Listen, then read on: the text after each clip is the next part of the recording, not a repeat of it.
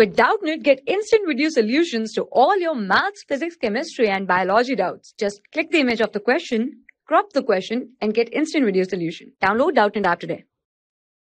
The question is, if an angle measures 10 degree more than its complement, then the measure of the angle is.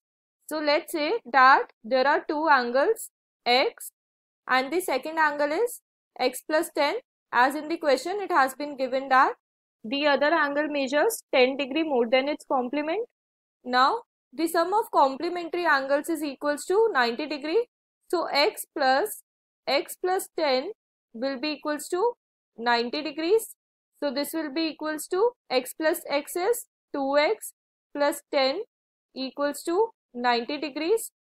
2x will be equals to 90 degrees minus 10 degrees, which is equals to 80 degrees.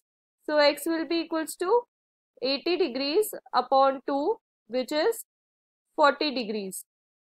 Now, we have to find the angle which is 10 degree more than its complement.